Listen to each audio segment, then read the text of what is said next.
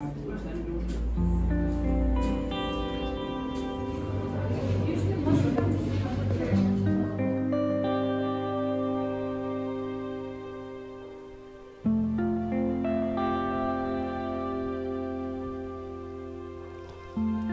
cold winter weekend in the tiny Himalayan kingdom of Bhutan, we found ourselves in search of dragons, of dreams, of portals to another realm. Our search began in a tiny bookshop called Junction, where we lost ourselves in an ocean of pages. Along the shelves were worlds, planets, a vast universe, and a tiny teacup of faded dreams, unrelenting memories, and futures aching to unfold.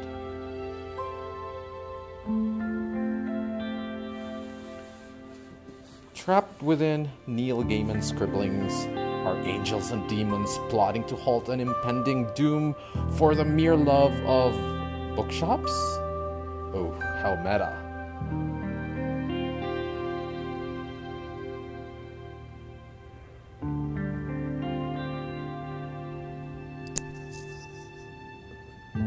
A few steps down below, one can rediscover the joys of childhood when words such as income tax, PCR testing, and quarantine were pure gibberish.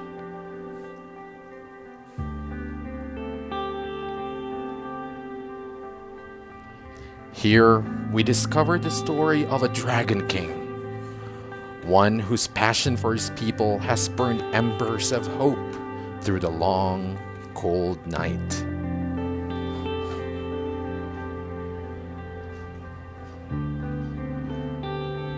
We found a book on phallus, intersections between heaven and hell, and oh, hi Michelle.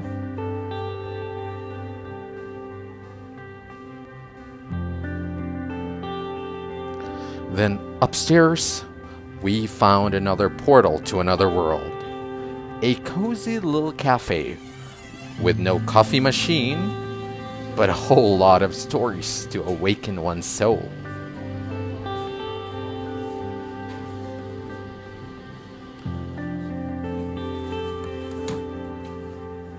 We found a blue TARDIS. We found a Doctor Who, and the melancholic gaze of Frida Kahlo.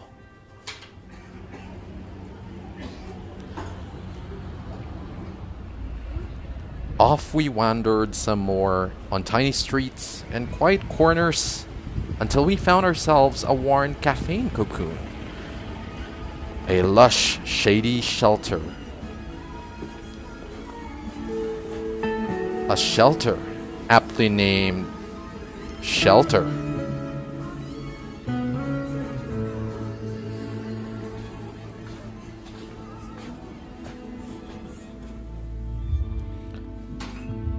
Here, our search for dragons went on, and we found fragments of them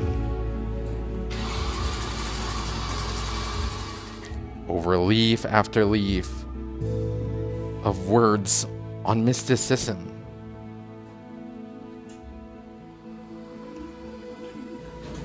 On scribbled post-it notes,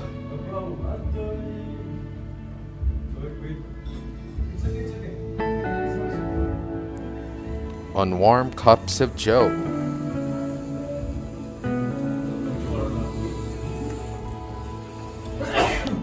on a man's wanderings in the frontiers of Darjeeling and Tibet, on nostalgic photographs of a bygone age and faded dreams.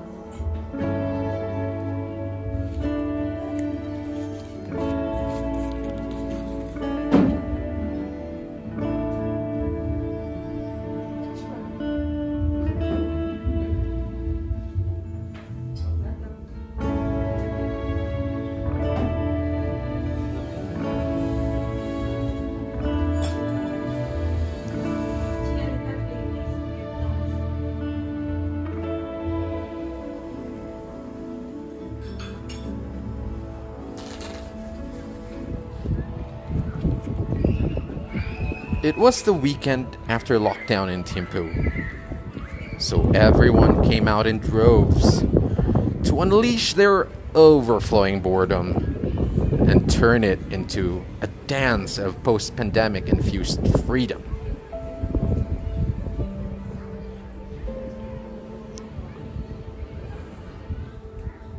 Cafes were abuzz, streets were alive,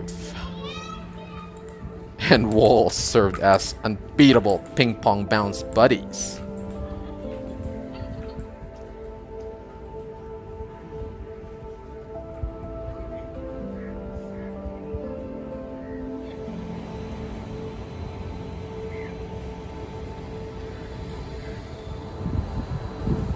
On a bamboo-strewn path, we stumbled upon another portal.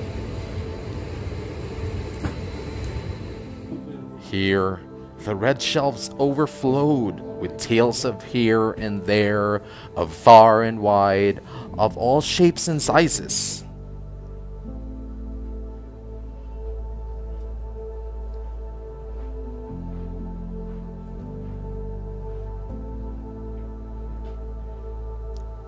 They were as small as a whisper, or big enough to be a bed and make my hand seem like a tiny whisker.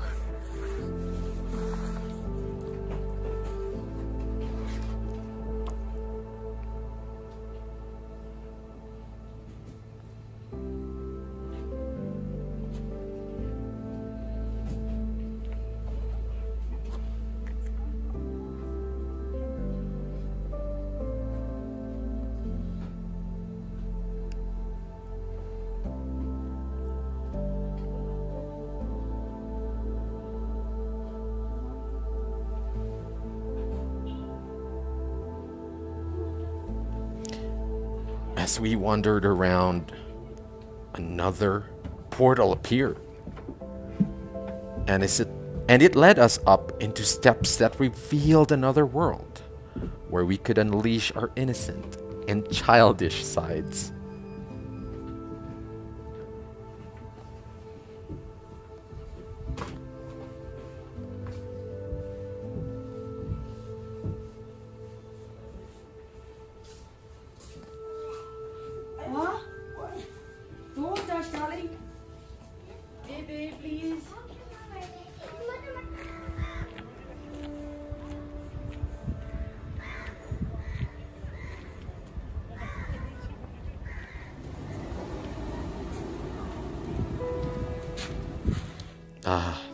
To be lost in this kind of world, only to find yourself, your reality, your own space in this vast universe, as we flip page to page.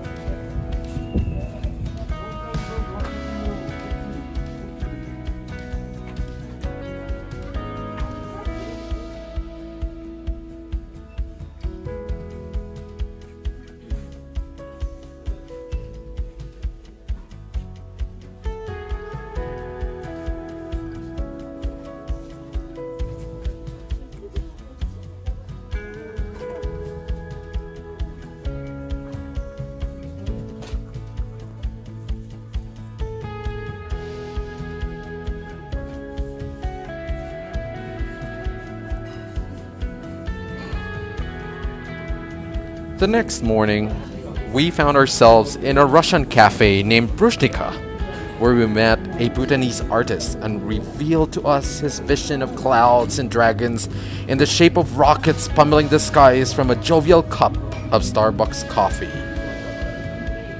Finally, we have this painting done by our friend Nam Ye. It's a really great artist from Bhutan. We're so happy with this piece.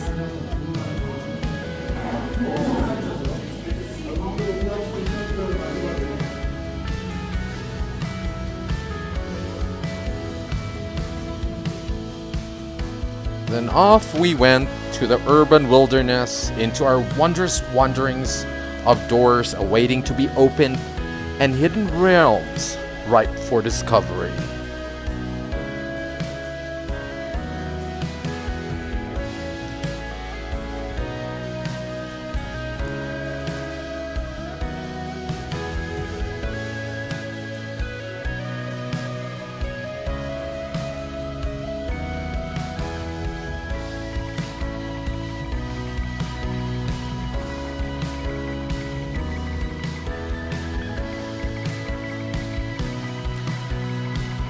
For the whats and whys and wheres, we stumbled upon a nook of was and where, wherever and where else, but a quaint little art cafe named Elsewhere. We whisked ourselves up, step upon tiny step, in a quiet corner of its lofty setting, where creative souls have found a fortress to inhabit and call a home. A cafe slash gallery slash restaurant slash studio slash art shop slash creative cloud in a vast sky of artistic visions, drifting slowly and hoping to find a place to unleash its thunder. Here, sparks of lightning are beginning to unfold in every brushstroke, in every shade of possibility. And it's a delight to see a creative storm brew before it becomes a true and unstoppable hurricane.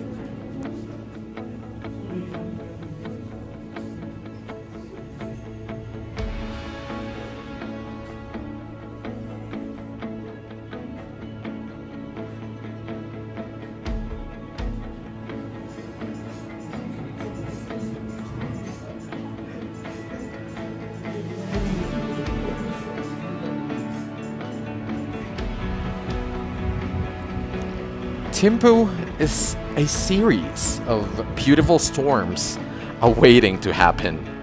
And in many corners, these little disturbances are apparent.